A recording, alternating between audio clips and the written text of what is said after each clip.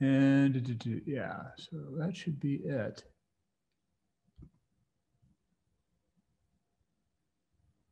That's interesting. Everybody see my screen? Yes. Okay, excellent. All right. Well, with that, let me go ahead and get started. Yeah, admit. Still people trickling in here. I won't get started right away. So I'll just go ahead and start talking a little bit about, I was trying to think of, what kind of topics we could discuss this month. And I was debating about whether or not to actually do a presentation on Kotlin. And then, well, I was afraid that might happen. But anyways, I was trying to go through and think of a good topic to do, and then all the stuff with GameStop happened, and I got kind of curious, and I started looking through Wall Street Bets. I don't know how many people here are doing subreddits, or I use Reddit just a little bit. But I started subscribing to Wall Street Bets just because I was curious, about what are the kinds of things that people are posting up on there, and so I found it pretty interesting. But I came across a YouTube channel called Part-Time Larry, and this guy is he teaches programming. He's a software engineer. And his channel is dedicated just to doing kind of like people that are interested in finance and trading and cryptocurrencies and stuff like that. And he had a video that he had done on Wall Street Bets, and specifically mining Wall Street Bets for stock information. But he did it all in Python, and he used some libraries that are exclusive to Python. And so I was kind of curious, looking at the APIs and things that he was using. It's like, this would actually make a pretty good Node presentation.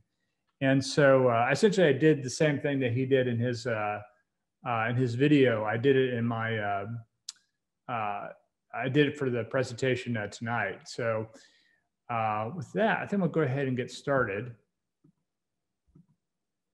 So this is the Wall Street Bets logo here. A little disclaimer, one of the things I want to do is, if anybody has any ideas or topics for Node.js presentation or JaxNode presentation, it doesn't have to be JavaScript or Node specific, but we're always looking for presenters, somebody that might be interested in doing a presentation in upcoming months. With that plug, it's just some full disclosure for everybody here. I'm not a fiduciary. Please don't take this as financial advice. Don't take financial advice from anybody that bought an airplane. I bought an airplane, so it's not a good investment. It's not considered a good investment. I also own BlackBerry stock, and that's one of the things that I thought was interesting about this whole thing was that one of the stocks that was being promoted on Wall Street Bets was BlackBerry. And so part of my disclosure here, I've owned BlackBerry stock for a couple of years. And one of the reasons why I own BlackBerry stock is that my company, we're partners with BlackBerry. We're also partners with Salesforce. And so we do a lot of engineering work with them. We use a lot of their software. And because of that, I kind of liked some of the stuff that BlackBerry was doing. But that being said, like I said, so don't take this as financial advice because if you look at their stock, I bought their stock when it was selling for $10 a share. And then it went down to, last year, went down to like $4 a share. And then it went up to like $28 a share. And I didn't sell, I held on to the stock. So I still own my BlackBerry stock. I think it's back down to like $11 a share or something like that. So let's go ahead and take a look here. So if you haven't seen Wall Street Bets, this is what it looks like. It's just a regular subreddit. So if you're not familiar with Reddit, Reddit the whole idea is that you can create a subreddit for all kinds of different communities. And there's actually multiple communities on Reddit for finance and doing stock trading, cryptocurrencies, that kind of stuff. This one's a little bit more outlandish than the other ones. And I think their motto slogan is that they're like if 4chan had a Bloomberg terminal. So a lot of the stuff on there has that same type of sense of humor. There's also a lot of stuff on here that some people might find offensive. So if you're easily offended by stuff you might find in a comment section, stuff like that, it's probably not a good place to visit. But I personally found a lot of stuff on there to be pretty humorous. So this is the kind of stuff, when they say meme stocks, this is one of the reasons why. Let's blow that up. This is the meme. Diamond hands. So let's talk a little real quickly about Wall Street Bets. It started in 2012. Like I said, it's a subreddit on Reddit. It's meant for retail investors, but I'm pretty sure at this point, a lot of the hedge funds and other investment firms and stuff are looking to see what's going on here. They also had a Discord server, but that's now defunct. 2020 happened. So I'm pretty sure everybody here has a similar situation. It's like you might have been working in an office, and then they came in March of last year and said, guess what? Everybody's going to be working from home, right? And you combine that with also a lot of people lost their jobs and they got like stimulus checks. And so a lot of people created Robinhood accounts. And so that brings us to today and GameStop. So end of last month, GameStop actually for the last 6 months, GameStop has been actively promoted by Keith Gill, whose moniker is Roaring Kitty on YouTube. I won't repeat what it is on Reddit. And one of the things I think they discovered was that Novum Capital and a couple other hedge funds had shorted GME. Not only did they short the stock, but they actually had shorted it to 138% or 140% of the actual numbers of shares that were available. So, needless to say, let's see here. Needless to say, I think somebody saw that and short squeeze was started. And so short squeeze is basically is when a stock is being shorted and then all of a sudden people start buying the stock and increasing the price. That forces the short sellers to actually have to purchase the stock. So I'm not sure who this is. Needless to say, the hedge funds had to get bailed out to the tune of billions of dollars in losses. GME actually went up to $483 in intraday trading. And then what happened was Robinhood, which is one of the places where people were buying a lot of the shares, they got a call, the CEO got a call at 3 o'clock in the morning from the DTCC, which is the group that basically sets the capital requirements. And they said, you guys need to deposit $3.5 billion tomorrow. Otherwise, we're shutting you down. And it was like, huh, what? And so they had to negotiate with them. And part of that was that until they could raise more capital, they had to, I think it was 13 stocks altogether, they had to stop the selling or the purchasing of those stocks. You could sell the stocks, but you couldn't purchase them. And of course, once you do that, that decreases demand for the stock and then the price falls. And now the price is down to $43. So last time I checked, it was at $43. It may be higher or lower at this point. But that was kind of like the net effect was that, everybody tried to buy the stock. The price shot up. Some people made a lot of money. Some people lost a lot of money. And hence, that's why they were having a conversation on Capitol Hill today about what was going on. So that kind of brings us to the topic. And the thing that's really interesting about markets and finance and stuff like that was that for a long time, it really was not digital.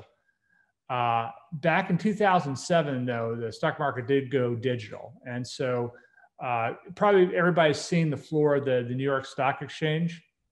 And yeah, here we go. And one of the things that's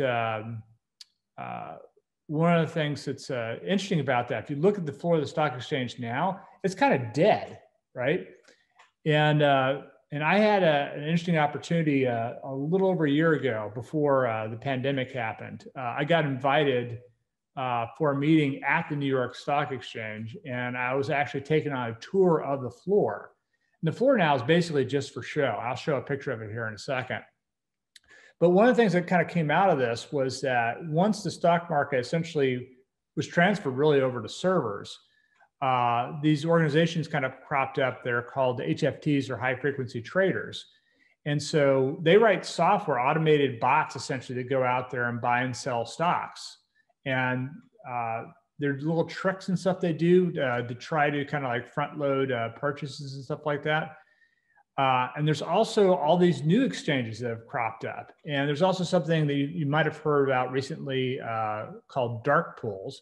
And all a dark pool is kind of like an unofficial exchange. So like Goldman Sachs, a lot of the big investment banks and stuff like that have their own dark pools where you can buy and sell different securities. Another thing that's really kind of happened back in 2009, Bitcoin was launched, and since then there's been all kinds of different what they call altcoins and stuff that have cropped up, and so that's also become one of the things that's heavily traded now on as well. So this is a picture I took when I was on the floor of the New York Stock Exchange. And what's interesting about this is you see these little kiosks, these little booths that are set up, but it's all basically for show. It's like CNBC basically has a studio now on the floor. All the actual real activity is going on digitally. So this is Michael Lewis. He's a former stockbroker. There's a good chance you've probably seen a movie that's based off of one of his books. He wrote Moneyball and The Blind Side, which are both excellent movies. He also wrote a book that I liked a lot a couple of years ago called Flash Boys, and another one that was also turned into a movie called The Big Short. And what's interesting about The Big Short, there's a character that's played by Christian Bale, and the name of the guy is Dr. Michael Burry. And Dr. Burry, he's a licensed physician. He's an MD turned financial whiz. He started a company called Sky Capital, and this is a hedge fund. And so one of the things he started doing is he started going through and actually looking at these collateralized debt obligations, which is basically, if you remember the financial crisis, it's like there's all these mortgages that got packaged together. And one of the things he did was he found that there's a growing number of mortgages that were defaulting. There's talk, I'm sure people remember from like 2006 or 2007, the subprime mortgage, when that was starting to become a problem. But the conventional wisdom at the time was home prices never fall. And so he actually went to, I think, most of the big investment banks and purchased financial instruments based off of essentially shorting the mortgage industry, shorting those CDOs. And so he actually wound up making $700 million for his investors off of that. If you saw the movie, there's some drama involved with actually getting the investment banks and the credit agencies to actually admit that there was a problem. But once they did, he profited quite heavily. But what's interesting was that, you know, at the end of the day, all he did was just look at data. He looked at data on those CDOs. And so he just went through the spreadsheets, looked to see, you know, here are all the different mortgages. Here's the ones that have been paid on or been paid up, or at least, and here are the ones that are like 3 months overdue and stuff like that. And we started going through these triple bond rated, you know, financial securities. He saw, it's like, these things aren't that good. This is gonna come crumbling down. And but he found value. It's like Wall Street didn't see the problem. He saw the problem, and he wound up essentially betting against the mortgage industry, and he profited quite heavily from that. Now, another book, which I think leads a little bit more into what we're talking about tonight, was this book that Michael Lewis wrote called Flash Boys. And most of what the book really talks about is high frequency traders and the effect they've had on the stock market. And so there's kind of three main subjects they're featured in the book.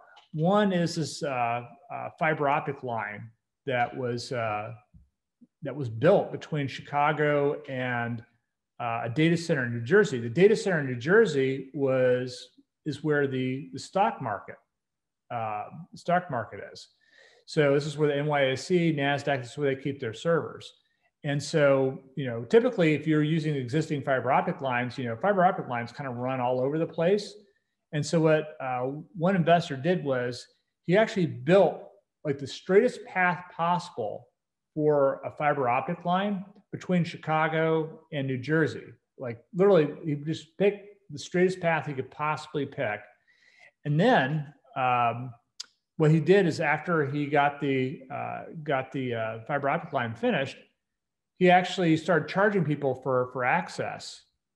And so what wound up happening was, you know, the idea was that they were going to profit, they were going to make money basically with giving people essentially whatever it was, like 30 milliseconds or 40 milliseconds, something like that, of a speed advantage.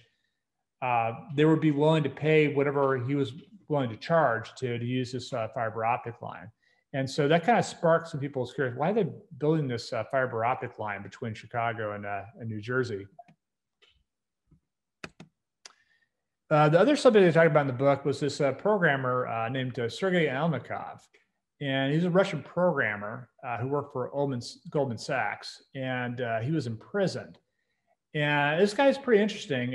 He was I think he came over here, I want to say probably end of the 1980s, beginning of the 1990s, and started working, programming on Wall Street. And his specialty really was kind of like, switching networks, right? And so a lot of the HFTs, one of the things that they try to do is like, they have to be able to kind of switch back and forth. And so I believe he was doing a lot of stuff with Erlang. So Erlang, I think, was originally written to be kind of like phone switching software. And one of the things this guy did was, you know, he was looking at the code, the switching code that Goldman Sachs had been using, and it was all open source software. They had taken essentially open source software, stripped the headers off the top of them, and then put Goldman Sachs copyright on it. And so my understanding is that, you know, when they, you know, typically with open source software, when you make a change or whatever, you contribute the change back into open source. And back then, this is before Git and GitHub really kind of took off. Everybody was still kind of using Subversion for doing open source software. And so he was making, I think, about, I want to say over $400,000 a year working at Goldman Sachs. And he got a job offer to go work for a high frequency trader for essentially 3 times as much money as he was making at Goldman Sachs. So he naturally took the job. And Goldman was a little bit put out that, you know, he quit working for them, went to go work for a competitor. And so they started going through and taking a look, and they contacted the FBI to come in and take a look at, you know, what he'd been working on, because they thought that it's like, you know, well, he's been posting code, you know, online. And so this FBI agent said, oh, this is interesting. And so he went to go question Sergey. And it's like, what's a subversion? Why are you posting code to subversion? That sounds subversive, right? And for software engineers, subversion is a very normal thing and stuff like that. But if you're an FBI agent and you don't have any background in software engineering and stuff like that, that might sound subversive. So he got into a little bit of trouble. He wound up going to prison, I want to say for about a year. And then he won an appeal and got let out. And so he does consulting now. But yeah, that was one of the interesting stories in the book. But the main story in the book that I thought was really interesting was this company called IEX. Now, you might have heard of IEX, you might not have heard of IEX. IEX is a company that initially got started as a dark pool. And the reason why it got started was because there was a broker that was working for, I want to say, the Royal Bank of Canada. And he was going in making all these large institutional trades where it's like he needed to buy, let's say, 20,000 shares of Microsoft, as an example. And what would happen is when he would go to make an order or a call for let's say 20,000 shares, what would happen is he put the order in, he'd get 10,000 back at the price that he'd originally been quoted, and then the next 10,000 would come back maybe a half cent or a cent higher per share. So if you factor, you do that over and over and over again, it's like you're losing thousands and thousands of dollars because of that. And it turned out what was happening was when he was going to place his orders or look up a quote for a stock price, the HFTs would see that there was a quote for, let's say, 20,000 shares of Microsoft, and then they would go out and buy 10,000 shares, jack up the price. Now, that's technically considered front loading, and normally it's considered illegal to do front loading, but a lot of these things are happening like literally like in microseconds. And so because of the SEC reporting and stuff like that, it's not really visible because they take I want to say they take snapshots of like every second, but there's really trades happening in microseconds. That's how quickly things are happening in basically the digital security market. So that's one of the things I thought was pretty interesting. And there's a guy that worked for Brad at IEX, and he's a Scottish guy, and he's trying to figure out, it's like, well, what can we do so that the HFTs can't front load? They can't get out in front. And he figured that they had about a 40-second or 40 millisecond advantage or something like that. And so what he wound up doing, I thought this was actually pretty innovative. He figured out how far does light have to travel over, let's say, 40 microseconds as an example. And then what he did is he got a fiber optic line and he spooled up enough fiber optic line so that it equaled about that amount of time and light speed. And then he used that to connect the HFTs into their dark pool. And because of that, they didn't have a speed advantage anymore. And I thought that was actually a pretty innovative way of actually basically setting it up so that their exchange would be fair and people couldn't front load. So that was one of the main things that was kind of featured in the book. And they've since gone public, and they're now like a regular exchange. They're just like the NYSE or NASDAQ now. But they have all kinds of APIs and things that developers can use. And they want it set up so that, if you are doing automated trading and stuff like that, you can use their platform, but you're not going to have a speed advantage like the HFTs had at that time. So these are some of the topics I think that are, kind of important for software engineers. So most of the data, most of the data and most of the services and stuff you need to be able to do this stuff are either online already or they're free. There's lots of open source tools. I'm just going to demonstrate just a small smidgen tonight of some of the stuff that's available.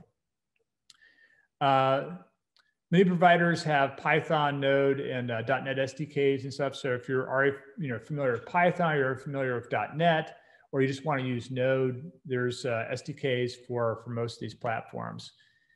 a lot of the boards and stuff that that people are using, like for instance, like Wall Street Bets, there's an API that you can use for accessing Reddit as an example.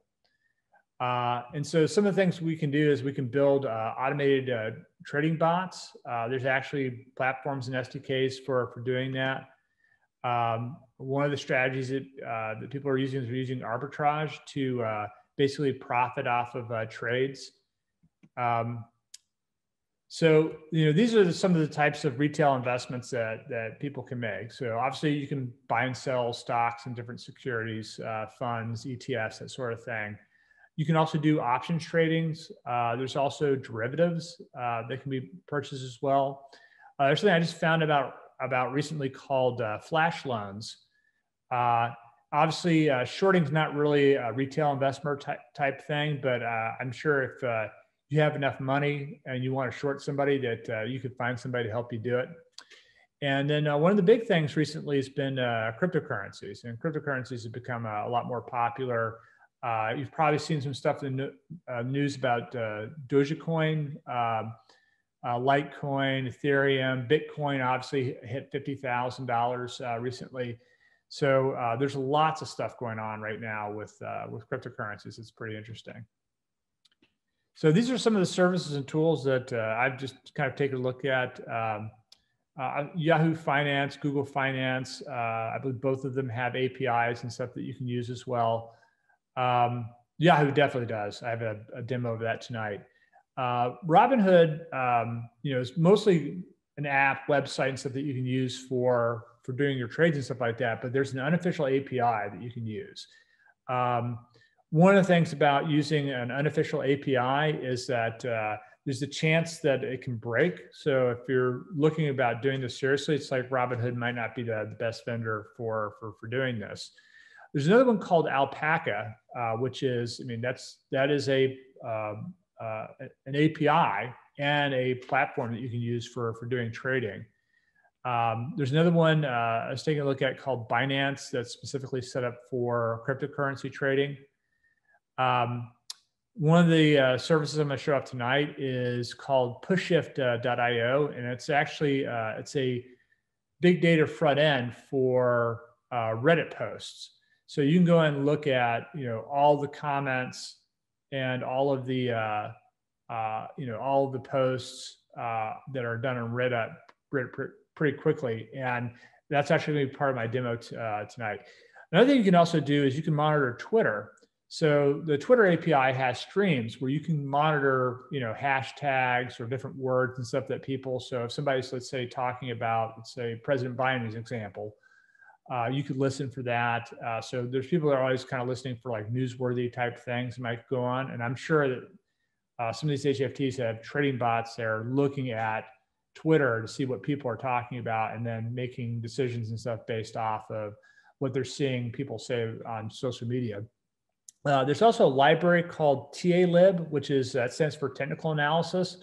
And that lets you take essentially trend data for a stock, and then it'll do some analysis on that and give you results. And then the last part of kind of what I'm going to be demoing today is going to be on sentiment analysis, and basically looking at the sentiment of posts and then trying to decide if it's positive or negative. So we're going to take a look at that as well. So pushshift.io, like I said before, this is a big data API for Reddit. Reddit also has their own API. You can use the service, but you're limited to 60 requests a minute. And there is actually a Python library that you can use for accessing this data. And it's already set up with that service limitation built into it. So when you're going to query data and stuff like that, you don't have to worry about busting your limit. But I'll show you how you can do that very easily in Node as well. There's three main endpoints that you can use into that service. There's one for comments, there's another one for submissions, and there's also one just for subreddits. Oops. Apologize for that. I locked my screen. Okay. So we're going to the moon, diamond hands. So let's do a quick demo here. All right, let me do this. Can everybody see my screen okay? Everybody can. So for this demo, let me do this. Let me pull up the code. What I've done is I've created a repo here, and I've seeded what I'm using is I'm actually using a database called Timescale DB, which is essentially it's a Postgres database with some extensions on top of it. And what I did was I've created some tables. And so I have one table where I keep all the stocks. And then I have another table that I'm using for mentions. And so if you want to run this example yourself, there's a script in here called the import stocks. And what I'll do is it will take these CSV files. I just got these off of NASDAQ. Anybody can go to NASDAQ and download like a current list of all the stocks that are being traded. And then what I'm doing is I'm actually coming in here and I'm just loading this up into that stock table. All right. So let me come back into here. And before I do this, let me show you how I'm running this. So rather than actually install Postgres or Timescale DB on my laptop, let's see if I have this running. I actually just installed it using Docker. And so in the README for this, I have instructions on how you can actually just set this up using Docker. So if you have Docker already installed on your laptop or your desktop, all you have to do is run this Docker run command, and this will create a database. Here it's just creating a Postgres database. For this example, you can use Timescale or Postgres. And then what I just did here is I just did a check to make sure that it's running. I'm using an application here called Table Plus. So I can come in here, I can run queries against this. So this is checking, if I want to look for a specific stock as an example. Yeah. This is letting me look for a specific stock. So I can come over here if I want to look for, if anybody's been mentioning Apple's that stock, I can come in here, I can run that query, and this pulls back everything that has been mentioned on Twitter that has to do with the Apple stock. So run this example here. What I did was I came over here and I'm using the Twitter SDK and Postgres to essentially go through and look for anything that matches this stock ticker symbol. So this stock ticker symbol is Palantir, and this is a stock that I purchased a bunch of shares lately, and it then took a $10 dive after I bought it. What's interesting about this is that Palantir, there's been a lot of talk about it on Wall Street Bets, but there's also, there's a lot of talk about it on Twitter. So I want to kind of monitor and see what people were saying about it on Twitter. So what I'm going to do is come back over here to my terminal, and I'm going to say node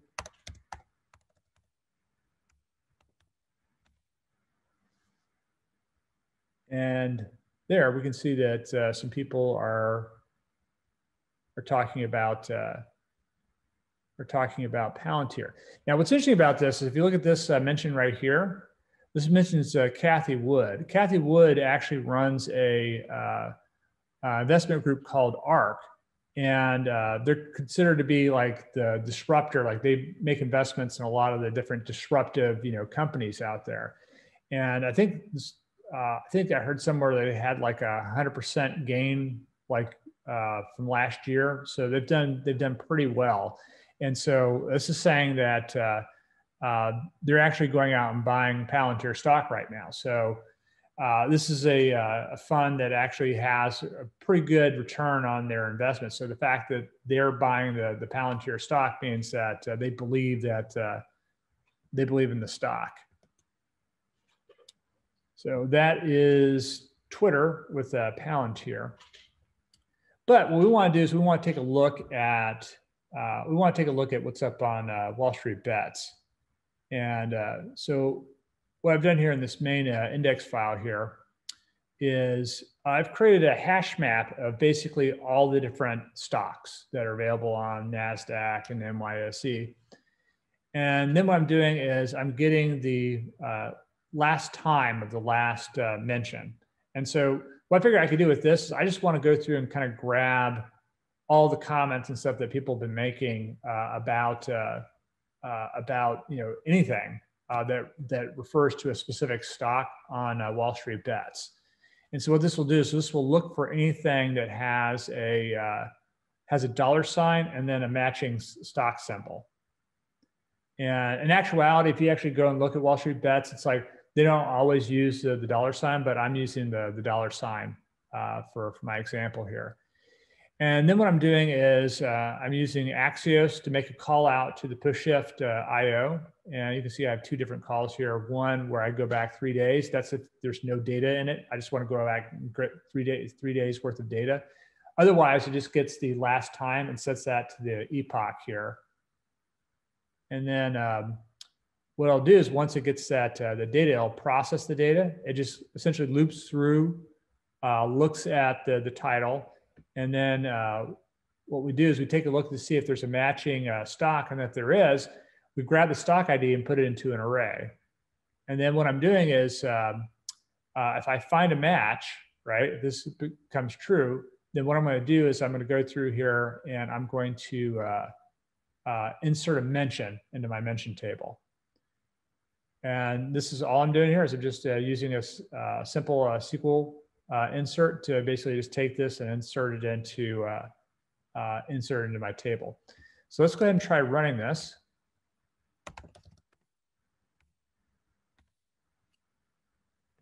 And we got an error, demo fail.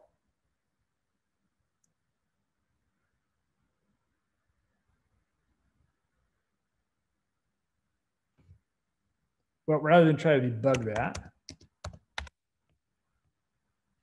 let's actually take a look at the data. So I have in here a query that I created called get the most posted stocks. So if I come in here and I run this, right now this is set to look at anything that matches a misspelling of Twitter. I'm gonna go ahead and comment that out. And let's just run that. And so you can see in here, these two right here, let's go ahead and put the source in here as well. We want the source. So I'm gonna say s.source,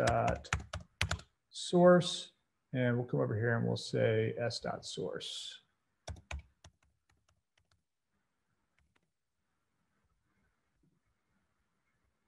And what did I screw up here? I'm grouping by source name. Oh, I got source.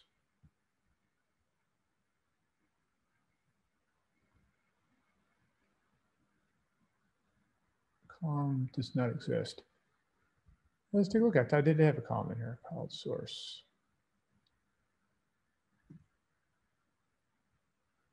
I do have a column called source, but it's in the mention table. Not bad. All right. So we'll change that to mention.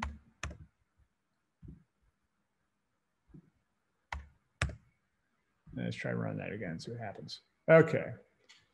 So if we look here, you can see that the first two are for Twitter. So what I'm gonna do is I'm gonna change this to Wall Street Bets. I just wanna see what people are talking about on Wall Street Bets.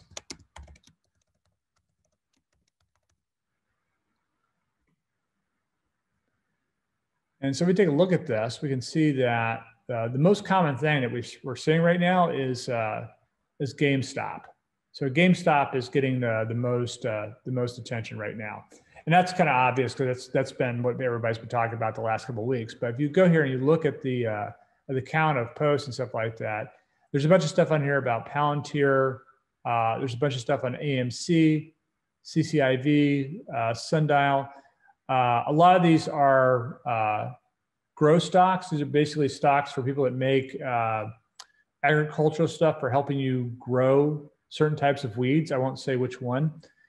And there's some other funds. Tesla's in here as well. Riot's been getting a lot of attention lately. I think they fell today, but they've been going up steadily for a while. So that's kind of interesting, but you can also just come in here and take a look at the raw mentions and stuff like that. So if I come over here and let's just create a new query. We'll call this raw mentions. And let's just do this. We'll say select. Let's see here. Select.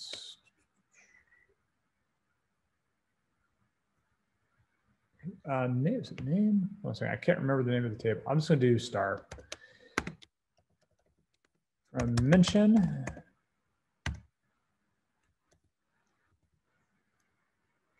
All right. And we can run that. And then we can see here that here's basically all these different matching stock mentions here. So there's a lot of cannabis stocks and stuff like that. And then if we want to, we can join that up to, the actual stock. Oops. We'll say join stock S on s.id is equal to s.stock underscore ID. And we'll say M.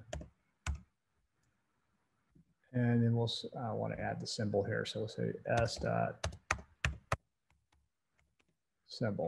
and run that. Let's see here, stock ID.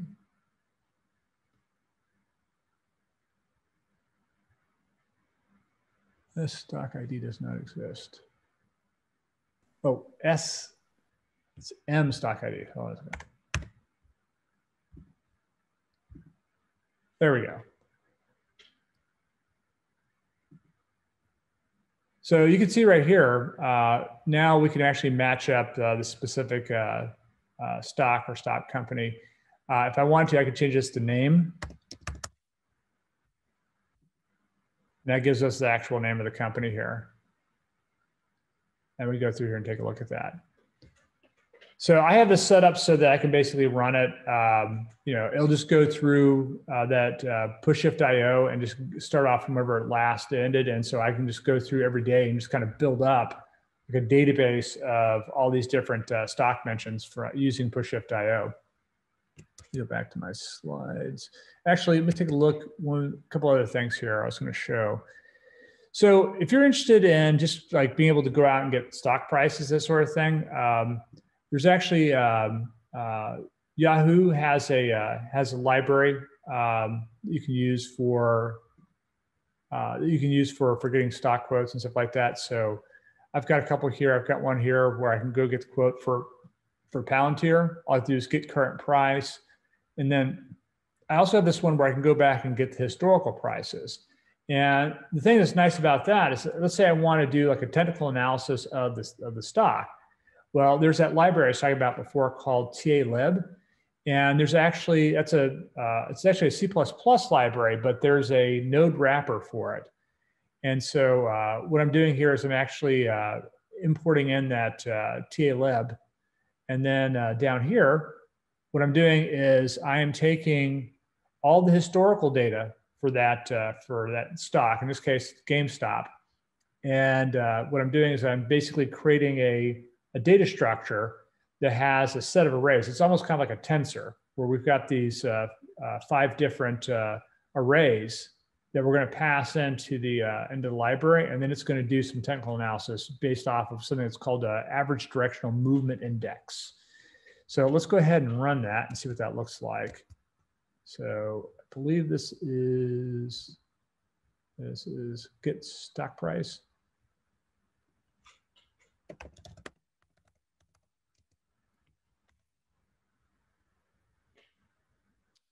All right. So the first part was went out and got the stock price for Palantir, and it's down again today, 25.17. But then we also did a technical analysis of GameStop. I almost say GameStock. My apologies. And we can see that the outreal the trend here is going down. So this may not be actually a good stock to purchase. And I think that's about it for, one last thing I was going to show. So something else that we can also do is kind of go through and do a sentiment analysis of what people are talking about with these stocks. And so there's a library that you can use on NPM that's called Sentiment. And what I'm doing here is I'm just going through here and I'm telling it to analyze the messages that are being output from my database. And then it's going to rank it. It's going to give it a positive, negative ranking based off of the sentiment. So it's like if people are saying something really positive, that might be something we might be interested in investing in. If some people are saying something negative, it might be something that we might be interested in selling. And one of the things I've also done is I've taken the rocket and the diamond hands emojis, and I've added that in there for sentiment. So if we see that, we're going to get a lot of additional sentiment based off of that. And let's go ahead and run that. So we'll say node.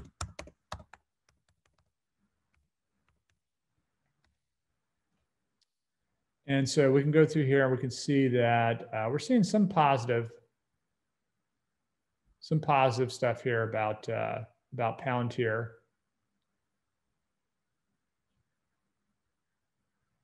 A lot of neutrals and stuff like that. So there's a lot of zeros in here, but Apple's getting it's getting a lot of love.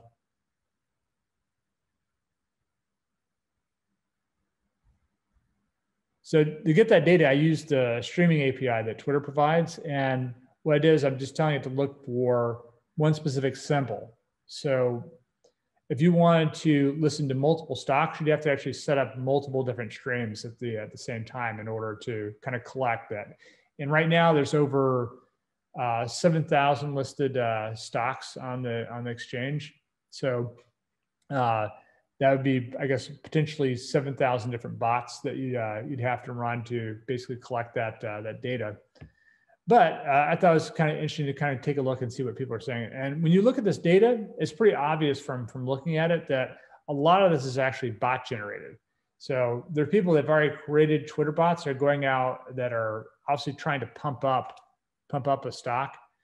So that's one of the things that is pretty interesting to kind of look at, is to see how other people and stuff are trying to play on people's emotions by using social media to kind of pump up some of these stocks. So let me go back to slides. So some of the future topics I think we're going to be talking about. There's a hedge fund that's actually called Numer.ai, and it is a open source hedge fund. So one of the things that's kind of interesting is people have created machine learning type models for making investments. And you can go to this hedge fund and say, hey, I want to try running my model. And I thought that was kind of a pretty interesting business model. It's a completely open source hedge fund. Other topics are going to be blockchain, smart contracts, Ethereum, and the Slate language. And so next month, let me see here. Next month, we're actually going to be talking about blockchain, how to program for the blockchain, how to use the Ethereum network. We're going to get into the Slate programming language, because that's the language you have to use if you want to be able to write smart contracts. And probably the biggest use case is going to be distributed finance or DeFi. But there's all kinds of other things that people are using this technology for. They're using it for supply chain. They're using it for all kinds of stuff. There's actually that's one of the trending skills that they're looking for right now is for people that have familiarity with, that know how to develop for blockchain. So we're going to be talking about that next month. So I have a couple links here. Like I said before, there's a YouTube channel that I got the inspiration for this from. That's called Part-Time Larry. It's really good. He does a really good job of going through talking about all the different tools and stuff that are available and different strategies and stuff that you can use. Obviously, PushShift.io, that is essentially, it's an API that you can use for accessing Reddit data. And also, I have this whole thing up on GitHub, but I'm going to post it on the JaxNode GitHub site, so we have it there as well. And with that, do you have any questions? I kind of covered a lot.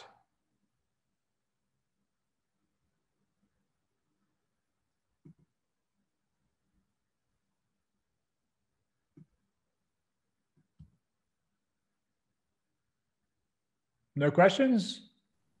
So David, I have one. So you were saying you were doing some technical analysis with this. How do you compare what you're doing here, technical analysis wise, versus what you might do in your brokerage account, say like TD Ameritrade or one of those? Do you find that you're able to kind of get the same amount of information? Is it quicker for you to do it this way versus kind of a manual approach using one of the existing brokerage firms? So, I mean, basically, this is the way I've been investing up until now. I haven't really used a lot of these tools before, so I'm just starting to get into it. There's all kinds of there's a lot of charting software that you can use as well.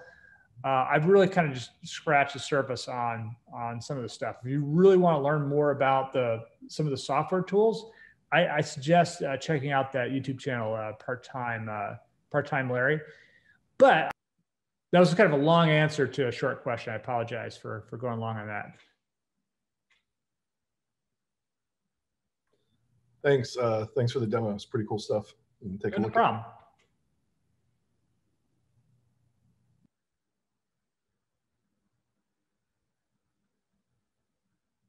Anybody else? Any more questions?